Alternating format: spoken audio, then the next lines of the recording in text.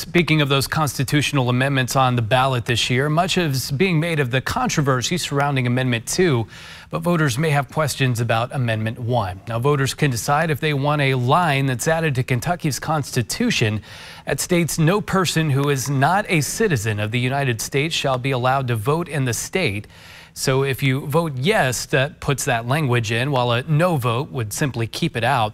Kentucky's Constitution already implies citizenship is required to vote. This amendment would just solidify that law.